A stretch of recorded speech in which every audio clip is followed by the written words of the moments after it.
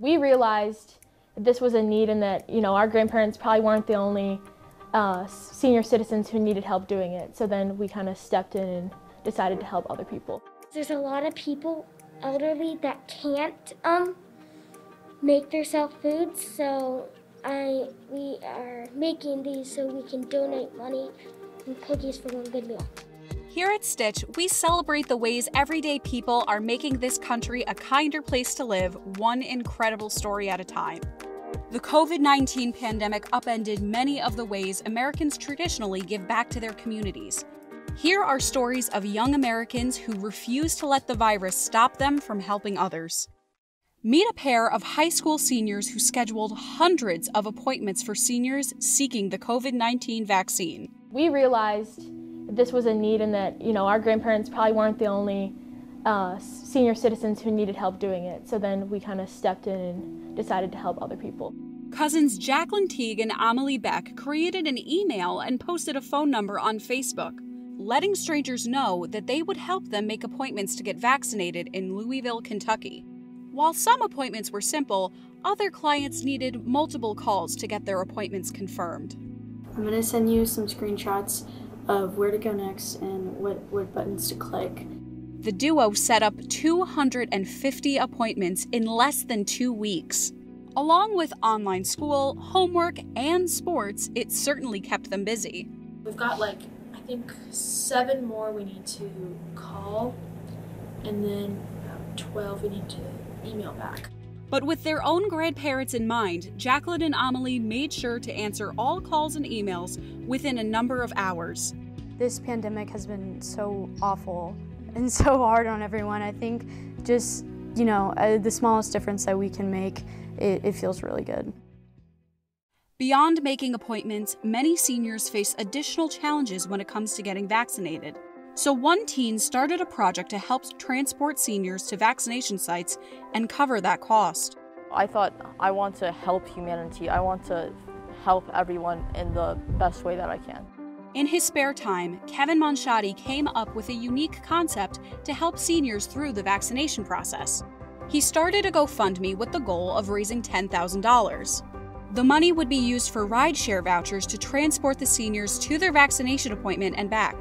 Driving by myself, I didn't really want to do in case I had any after effects. So you can get an Uber transportation from their home or wherever they're at to the vaccination center. Kevin's family has taught him the value of helping others, but they're not the only ones inspired by his plan. It makes me feel that I've done my job right as a parent, and of course my wife also. Being 13 and thinking about others is quite impressive. I'm so proud of Kevin and I'm so impressed. And it's an idea that we can really apply in real life. It's really going to help some people, and I believe it will actually save lives. After his community was there for him, this young man was determined to pay it forward, one toe at a time. All through the night, and I went all the way from Mulberry to Muldrow pulling people out.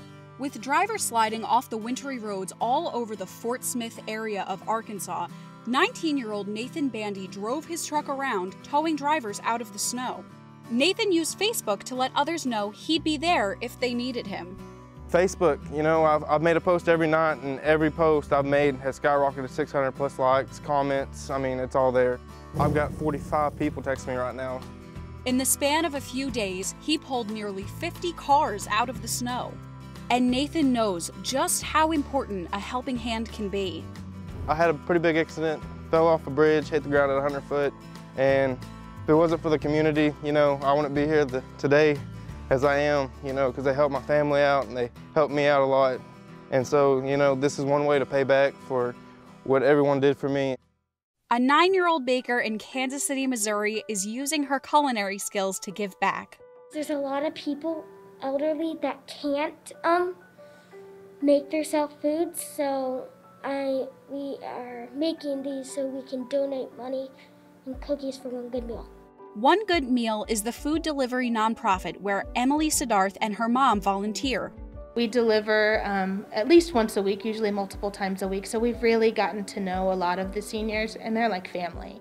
In order to raise money to buy more baking ingredients, Emily has a side hustle where she bakes for friends and family. Mom says the combination of charity and baking was a recipe for success. Emily has a big heart and she loves cooking, so she put those two things together and was able to really create a blessing for one good meal. Emily auctioned off a tray of her confections and raised $600 thanks to a bidding war and some generous matching.